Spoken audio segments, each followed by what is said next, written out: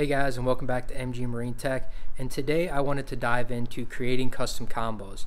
It's a very handy little feature that's on these Garmin units, but I wanted to show you how you can create your own and also edit the ones you've created, as well as show you some of the combos that I use that I have found very handy and why I set them up the way I do. So let's dive right in and show you guys what I got. To create a combo or even see what combos you have, it's very simple. Just go to your combos tab. This will bring up the screen where all your current combinations are. The first question you may have are, what are these numbers in the top left of each of these boxes?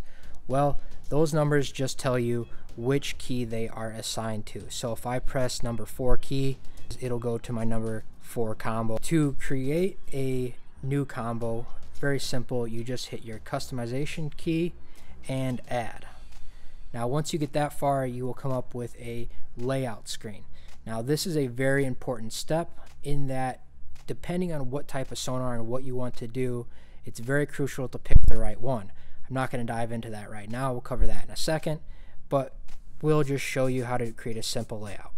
Once you pick the layout, that layout will pop up with empty in all the areas that layout has, and you simply press the side that you want, and this will pop up with everything that is connected. If I wanted to add a fishing chart to my left side, and on my right side I wanted a traditional sonar, there we go. Now you'll see this up, down, left, right arrow circular pad here in the middle, and this pad will allow you to change how much of the screen is dedicated to what part of the combo. So if I wanted to make a bigger traditional side, I can do like so, or if I needed a bigger map and a smaller traditional side, I can adjust it like that.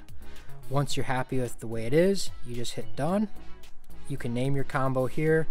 I'm not going to name it right now, and there you go. That combo is saved.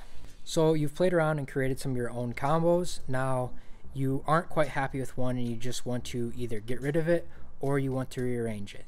Getting rid of it is very simple. You just go to your customize key, hit remove, and then you can pick which one you want to delete. If we want to edit a combo, it is also very simple. So say I'm not quite happy with this combo that I created, and I want to make, this traditional up here smaller, and I want to give more screen real estate to the bottom half.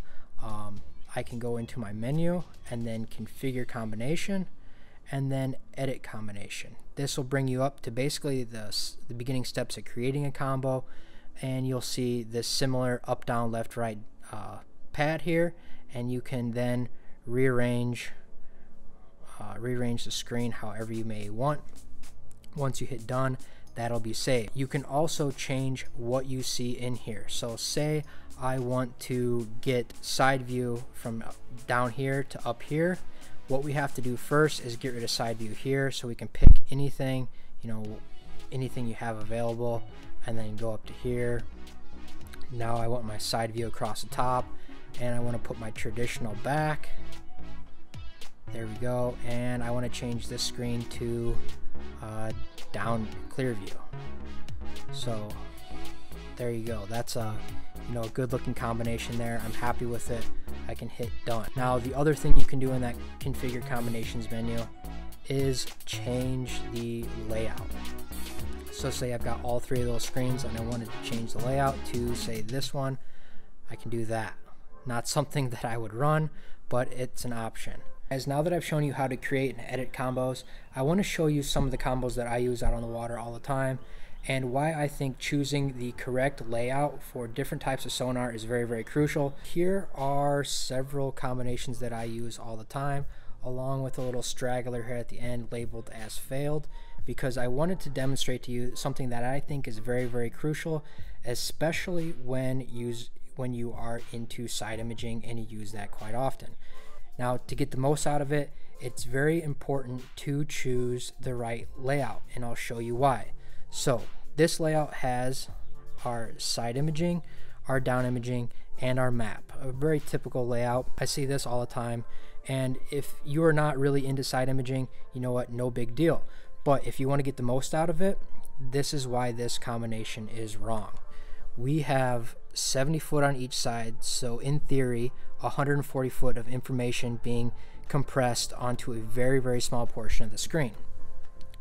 So how do we fix that?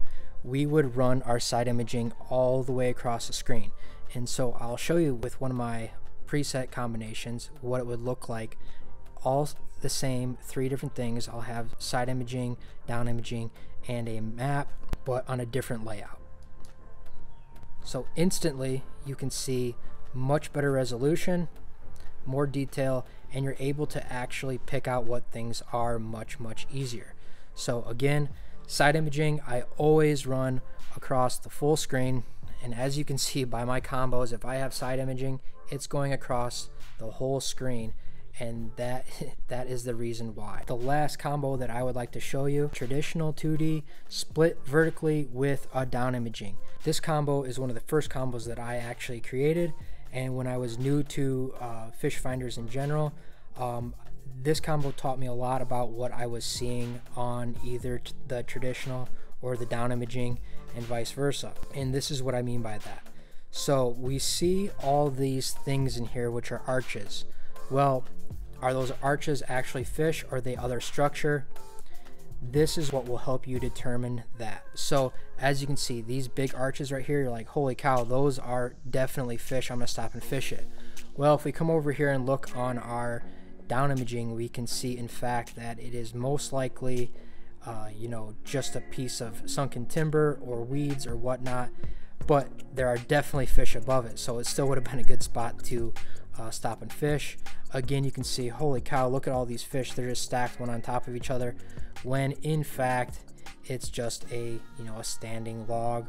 That's something that can really help you guys determine what you are seeing on either your 2D sonar or your down imaging. The last little tip I have for you on these combinations is that when you are in a combination, you can blow any one of these screens up to full screen very quickly just by touching on that screen. You give it one little tap, full screen. You can go back to that combination by going to back button, and you can do that with any of them. So you see something on your side imaging that you want to blow up, simply tap on your side imaging, full screen. You can do what you want, then go back to your combination.